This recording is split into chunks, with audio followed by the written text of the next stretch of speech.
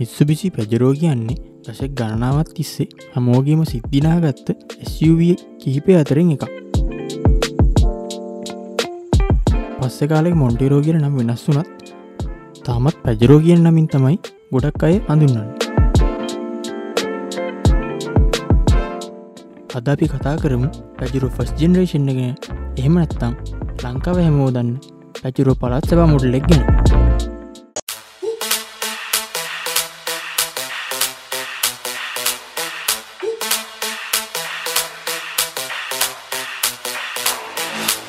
When I see you dancing, I'm like, hola, hola, hola, hola. With your move fancy, make me wanna hola, hola, hola, hola. I got your attention, spending that moolah, moolah, moolah, moolah. I'm a drop top in pocket, swolla, swolla, swolla, swolla.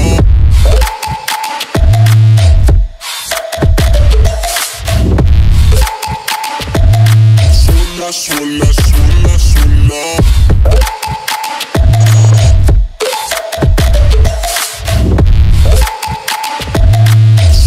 Swolla, swolla, swolla.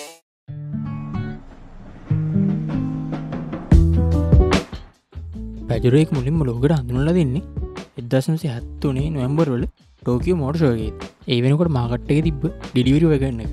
එහෙම නැත්නම් කවුරුත් දන්න Mitsubishi 4DR5 Jeep එක replace කරලා තමයි Mitsubishi Pajero එක ලෝකෙට හඳුන්වලා දෙන්නේ. මේක full size SUV එකක් වුණාට short wheel base long wheel base කියලා වර්ග දෙකක් එනවා.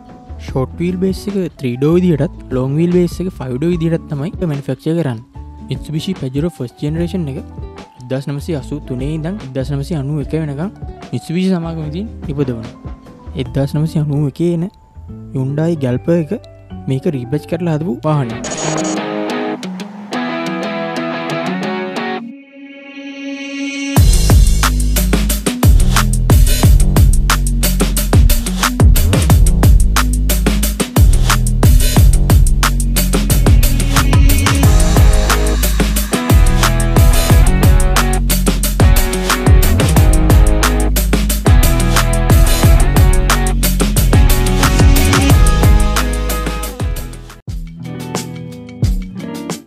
මේක සයිස් එක ගැන කතා කරොත් දිග මීටර 4.6ක් පමණ වෙනවා. පළල මීටර 1.6ක් පමණ වෙනවා. ඒ වගේම උස මීටර 1.8ක් පමණ වෙනවා.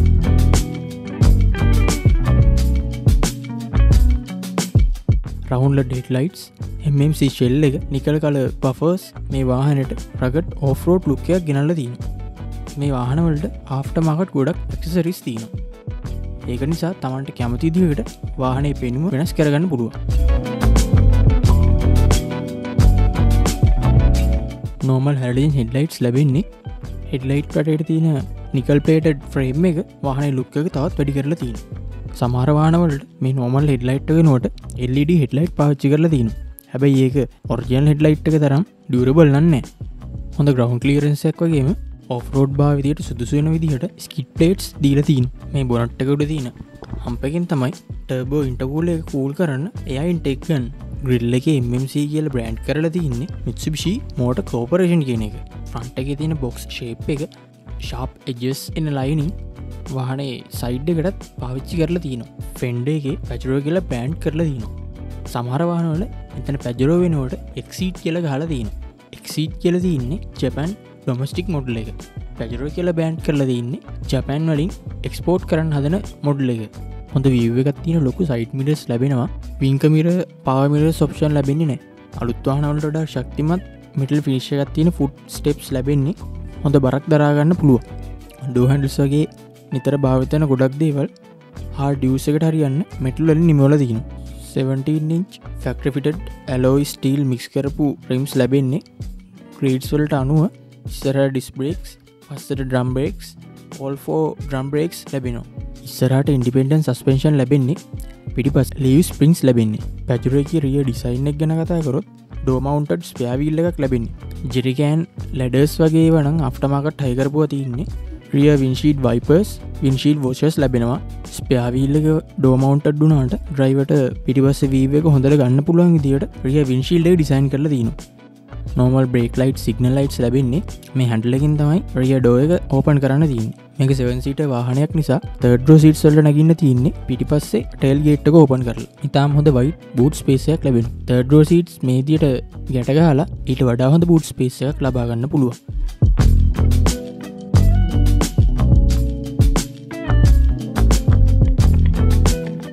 Pajero එක overall ගත්තොත් ඕන තැනක බය නැතුව දාන්න පුළුවන් හොඳ road presence එකක් තියෙන වාහනයක්.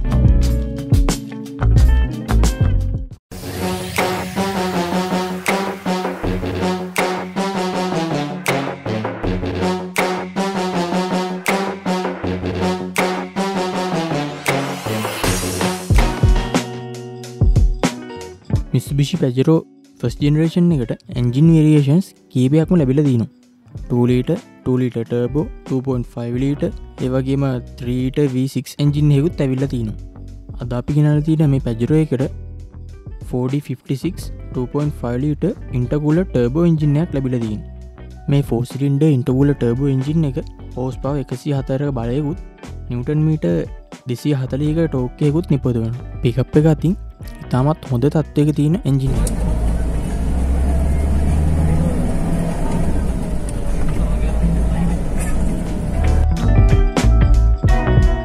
Pajero එක ඉන්ටීරියර් එක ගොඩක්ම රළු off-road භාවිතයට තමයි නිමවලා තියෙන්නේ.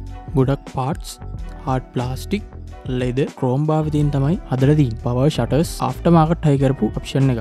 මේක off-road වාහනයක් නිසා හැමදැනම grab handles ලබා දීලා තියෙනවා. passenger side එකට air vents speaker එකක් දීලා තියෙනවා. යතුරු දාලා lock කරන්න පුළුවන් හොඳ ඉඩක් තියෙන glove box එකක් තියෙනවා.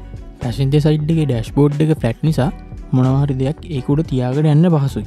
dashboard එකේ මැද්දේ තියෙන gauge cluster එකේ oil pressure එක, වාහනේ balance එක, battery voltage එක පෙන්නලා තියෙනවා. Pajero එකට manual AC controllers එන්නේ. quartz ලා design කරපු digital clock එකක් දීලා තියෙනවා. ashtray එකයි cigarette lighter එකකුයි තියෙනවා. මේකේ player එක after market high කරපු infotainment system එකක්. 1989 වාහනයක් වුණත් වටේම තියෙන ස්පීකර්ස් නිසා මේකට හොඳ සවුන්ඩ් සිස්ටම් එකක් ඇවිල්ලා තියෙනවා කියලා පේනවා. ගේජ් ක්ලස්ටර් එකේ වම් පැත්තේ ස්පීඩෝමීටර් එකත් දකුණු පැත්තේ ටැකෝමීටර් එකක් දීලා තිනවා. මැද්දේ ෆුවල් ලෙවල් එකත් එන්ජින් හීට් එකක් දීලා තිනවා. ඊට පහළින් අවශ්‍ය කරන ඉන්ඩිකේටර්ස් ටික දීලා තිනවා. ෆ්ලෝබෝඩ් ගියර් ලීවර් එක තියෙනවා. මේකට 5 ස්පීඩ් මැනුවල් ගියර් බොක්ස් එකක් එන්නේ. ගියර් ලීවර් එකට එහා පැත්තේ තියෙන පොඩි ලීවර් එක තමයි 4 wheel selector එක. කන්වෙන්ෂනල් හෑන්ඩ් බ්‍රේක් එකක් ලැබෙන්නේ සෙන්ටර් කන්සෝල් බොක්ස් එකේ හොඳ ඉඩක් තියෙනවා. ආම්රෙස්ට් එක විදිහට පාවිච්චි කරන්නත් පුළුවන්. හැබැයි ටිකක් උසින් මදි. ඉස්සරහට වගේම පිටිපස්සටත් ෆැබ්‍රික් සීට්ස් ලැබෙන්නේ. පිටිපස්සේ පැසෙන්ජර්ස්ලා දෙන්නෙක්ට යන්න හෙඩ්රෙස්ට් දෙකක් තියෙනවා. සාමාන්‍යයෙන් එන සෙන්ටර් ආම්රෙස්ට් එක වෙනුවට පිටිපස්සේ පැසෙන්ජර්ස්ලට දෙපැත්තට ආම්රෙස්ට් දෙකක් තියලා තියෙනවා. මේක 7 සීටර් වාහනයක් විදිහට third row seats දීලා තිනවා. හැබැයි ඒවට නගින්න තින්නේ ඊපස්සේ tail gate එක open කරලා. වාහනේ උස නිසා third row seats වලට නගින්න මේ විදිහේ foot step එකක් දීලා තිනවා. මේක turbo intercooler වාහනයක් වුණාට diesel liter එකකට කිලෝමීටර් 8ක් 10ක් අතර හොඳ fuel consumption එකක් තියෙනවා. turning radius එක මීටර් 5.5කට වඩා වැඩි. මේ වාහනේ සිටි ඩ්‍රයිව් වලට හදලා නැහැ. සාමාන්‍යයෙන් ඔෆ් රෝඩ් භාවිතයට ඒ වගේම හොඳ දුර ගමනක් යන්න ඩිසයින් කරලා තියෙනවා. ඒක නිසා ට්‍රැෆික් එකේ ළඟ හරවනවා වගේ දේවල් මේ වාහනේ බලාපොරොත්තු වෙන්න බෑ.